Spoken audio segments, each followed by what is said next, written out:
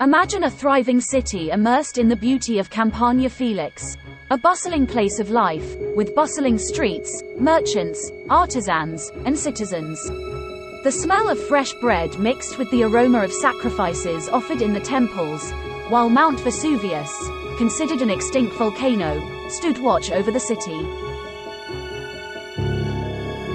The tragic eruption of Mount Vesuvius. It was 79 AD when Mount Vesuvius, believed to be dormant, erupted with unprecedented violence. On the morning of August 24th, a series of earthquakes announced the impending disaster. The sky darkened and a rain of ash and lapilli began to fall incessantly, burying Pompeii and the surrounding cities of Herculaneum and Stabiae in an apocalypse of fire and ash. Debated issues. What do we know about this catastrophic event?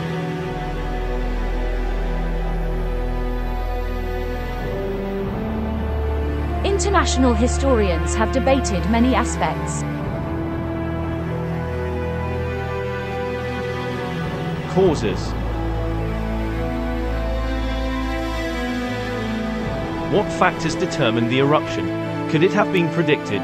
Chemical and stratigraphic analyses have reconstructed the complex dynamics of the eruption, identifying different phases: an initial gas explosion, followed by a pumice flow, and finally a pyroclastic flow that engulfed and carbonized everything in its path. The eruption's magnitude has been estimated to be far greater than that of Krakatoa in 1883. Timeline. Exactly when did the eruption occur?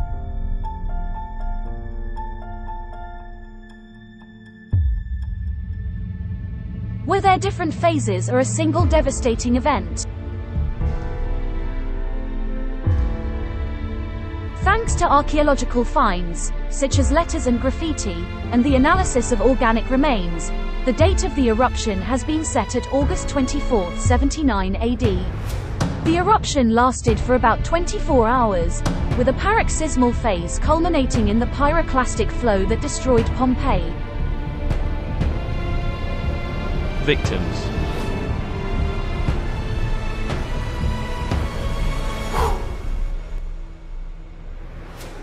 How many people died in Pompeii and the other cities?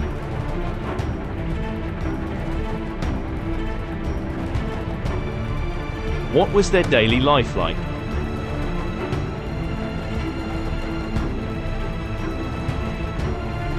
Estimates speak of around 20,000 victims in Pompeii, Herculaneum, and Stabiae. Archaeological excavations have brought to light the remains of these people, frozen in the moment of their death. Their expressions of terror and pain tell us about the drama of those moments. Rescue attempts.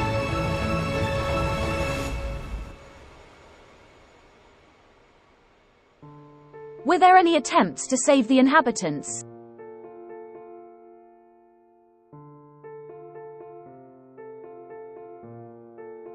How did the Roman Empire react to the tragedy?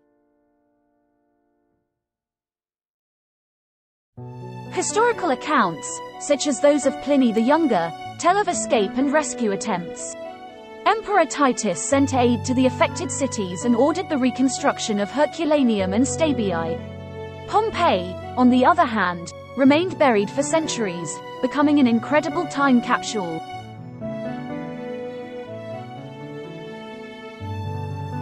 The Room of the Lovers. Two bodies embraced, caught in death while seeking shelter. A heartbreaking image that testifies to love and fear in the face of the inevitable.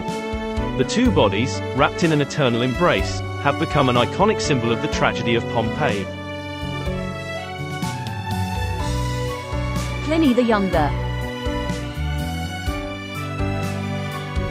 The nephew of the famous naturalist Pliny the Elder, who lost his life during the eruption, described the event in detailed letters, providing invaluable historical testimony. His letters, addressed to the historian Tacitus, recount the dramatic hours of the eruption and his experience as an eyewitness. The earthquake theory. Some scholars hypothesize that a high-magnitude earthquake preceded the eruption, triggering the collapse of Mount Vesuvius. This theory, supported by some archaeological evidence, could explain the violence of the eruption and the high number of victims. Pompeii remains a fascinating enigma. Its destruction reminds us of the fragility of life and the uncontrollable power of nature. But the buried city has also given the world an incredible archaeological legacy, allowing us to relive a bygone era and reflect on our own history. Subscribe to the channel for more fascinating videos on history. Thanks for watching.